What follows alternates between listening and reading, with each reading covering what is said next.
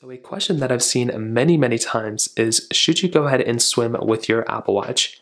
Meaning, should you go through and actually just, jump in the water inside of your Apple Watch and start actually swimming with it? Now, these watches, pretty much most of the watches that are still supported with software do have the capability of having pretty decent IP certification of being somewhat waterproof.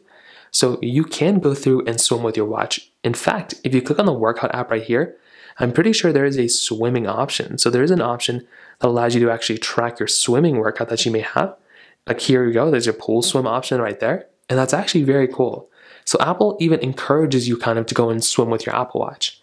Now, there's a couple of things to keep in mind. These aren't, you shouldn't wear your watch if you're going to go scuba diving like a ton of feet down under the water.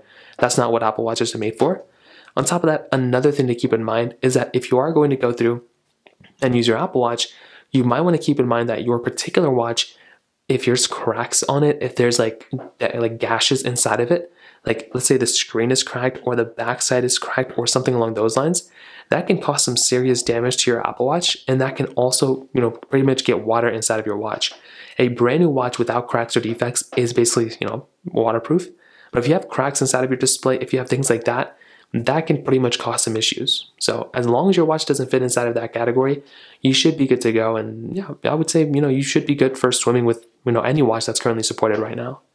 If you have any other thoughts or questions, please let me know in the comment section below.